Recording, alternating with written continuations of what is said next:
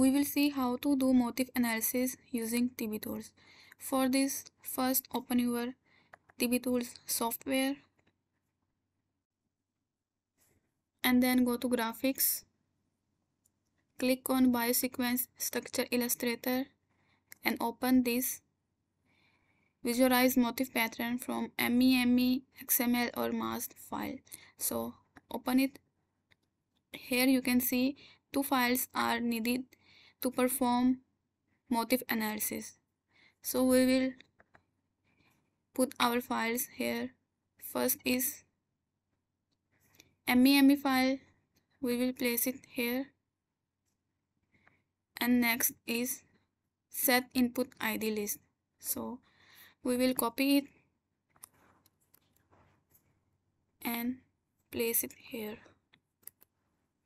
And then click on Start button. Now you can see here is motif analysis.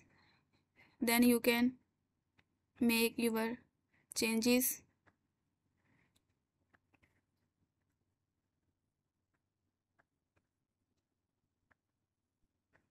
You can also change the height and width by pressing this change graph setting, and you can change it like 1200 or whatever, and then click on refresh button. Now you can see it changes height and width. You can also change the color of motif if you want to replace it with another color. So by making your desired changes, you can save this graph by pressing this save graph button and save it in JPG or whatever format you want to save it, and then press save.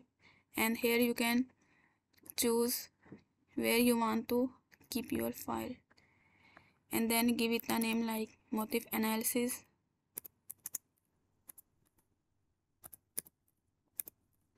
And then save it.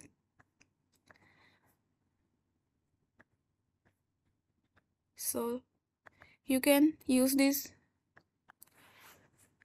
picture in your manuscript, and then you can locate the position of motifs in your gene IDs.